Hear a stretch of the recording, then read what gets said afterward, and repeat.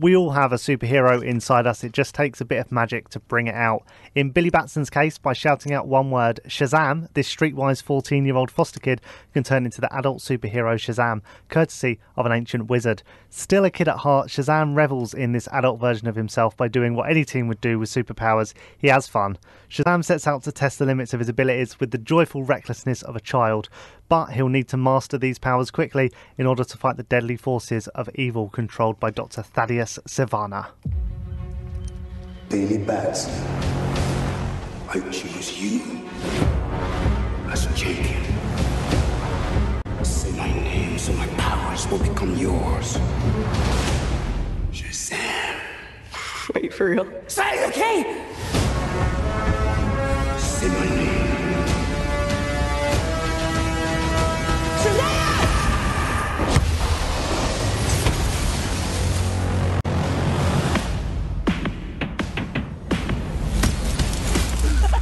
That's crazy, right? What are your superpowers?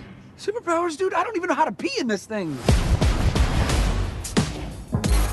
This is proof of authenticity. Super strength. Electricity manipulation. Hyperspeed. I'd like to purchase some of your finest beer, please.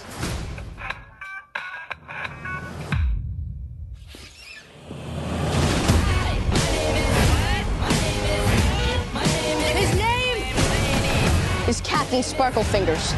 No, it's not. That's not my name. Chosen one. Oh, you're like a bad guy, right? You literally did the opposite of what a superhero is supposed to do. You're him. You're the hero. You're welcome for not getting wrong. I'm Batman. Get him back in! How old are you? Basically 15.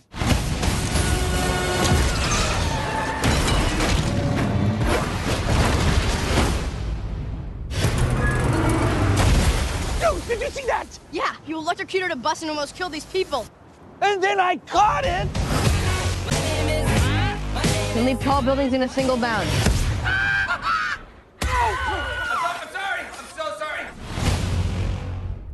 So that was the trailer for Shazam. What did you think about the film, Beth? I really liked it. I was pleasantly surprised. Yeah? Yeah. Yeah, I really liked it. I think it maybe suffers a little bit from being hyped too much by people. Yes. Because I was going in expecting this like absolutely stunning, amazing superhero film that would like blow my socks off, and it didn't really blow me away. But I had a lot of fun watching it. Yeah, I think I was the opposite. I'm not a big fan of DC, and I never expect anything that looks amazing from them. Yeah. So I was pleasantly surprised by how good Shazam was and how good it looked. Do you know what? One of the things I did like about it was that it was a little bit of an outlier as far as DC films go, because I think Warner Brothers try way too hard with like the Batman and superhero films, Superman, I mean, to have this much darker, like moodier setting, and you can barely see anything because it's so dimly lit. And it's just like, it's really like maudlin compared to Marvel, which tends to have a little bit more fun with the story. But Shazam felt like a Marvel film because it had that playfulness to it and that sense of humour and those kind of elements that give Marvel films more kind of well-roundedness. Absolutely. I think there's a certain tone to Marvel films that DC have just always missed. Yeah. I think Shazam was the first time I've watched a DC film and actually thought that it hit the mark. Yeah. And, I mean, there were bits in it that were genuinely so funny. Yeah. And it was really fun to watch. It was. And I think it's like, was it someone I heard on the radio, so I'm about to plagiarise another review here, because they called it big with superpowers. I like that. Yeah. Yeah. It's the same kind of concept, isn't it? It is, exactly, yeah. And, you know, fundamentally there's this kid who wants something more like, and he gets given these superpowers and suddenly he's like, omnipotent. Yeah. And, like, I think it kind of taps into something universal. Mm-hmm. That sense that we all kind of, I don't know. I don't know. It made you feel good. It did. It was a very feel-good film, wasn't it? Yeah. But what I think was interesting is the director of Shazam is the guy who did Annabelle Creation. Really? Yeah, believe it or not. Well, fair enough. Diverse. Yeah, exactly. And this is actually him and the producer talking about bringing the film to life. We had this great cast like Zachary Levi and Jack Dylan Grazer, who are just hilarious. You know, I mean, I would just do take after take because they would, you know, improvise and change little things, and they would make me crack up. And sometimes I would just not yell cut because I wanted to see what would happen when they ran out of script and they started making up things by themselves. You know, so it's just a testament to the cast that they could do that. But this unique tone was always something that we wanted to achieve because it really stands out in the superhero universe as something special and different. It doesn't feel like it blends in, you know, with all the other superhero movies that are out there. Yeah, and I think that completely echoes what we just said, right? They were going for something different, and it felt so different from a DC film. It really did. Yeah, and I think going back to the cast, Zachary Levi, who plays Shazam, I think, he was great. Because there's a real skill involved in playing a superhero and a 15-year-old kid simultaneously. Yeah, and I mean, he really was believable, wasn't he? Yeah. Yeah. He was great. Although, I don't know if anyone else thinks this, but he was kind of like, it reminded me of if Jimmy Fallon got really hench. I can see that. Do you know what I mean? Yeah, I can see that. And if he was a little bit younger. Yeah. But yeah. I can totally see that. But he was good. And what I think as well was that the supporting cast. So I without giving too much away, there's definitely plans to bring Shazam into the fold, or at least build a kind of franchise around him. Good. And I think the family of Shazam are going to be a big part of that. Good. And yeah, I like think that. they introduce that, and they're your classic sidekicks, right? Yeah, absolutely. They help Shazam as you would expect. So the guy that is his like foster brother is like his, I don't know how would you describe him in superhero terms? He's kind of like the Falcon to Iron Man, right? Yeah. Or is it Captain America?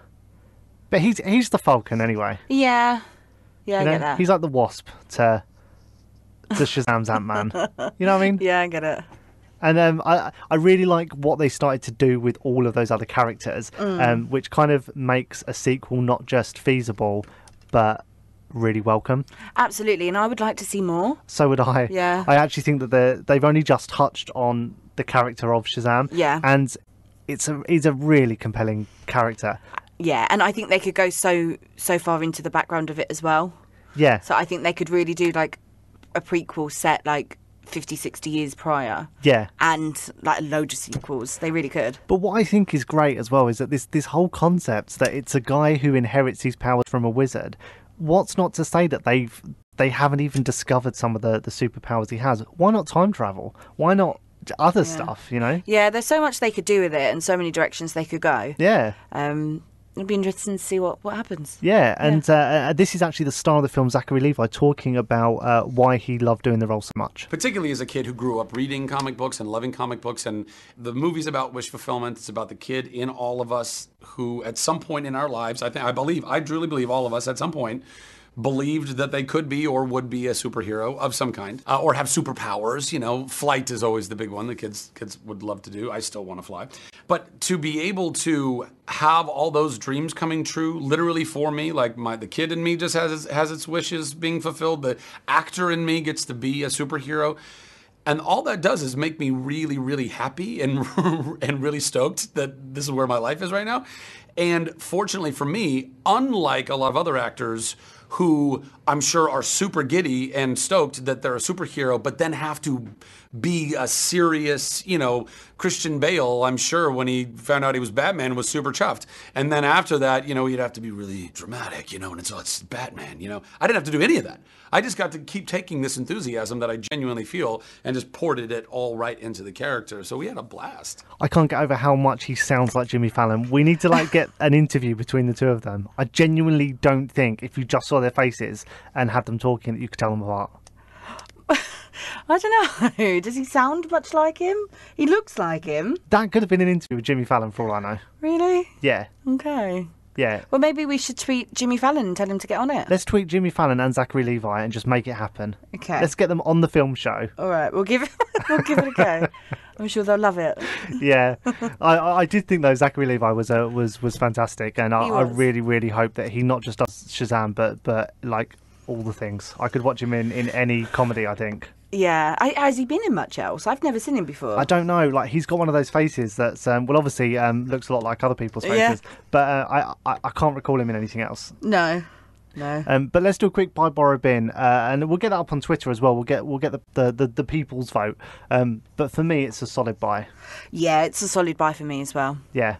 So Shazam, great film. Doesn't feel like a DC film, so if you love Marvel, you'll probably like it. And from the film, this is 21 Pilots and Legend.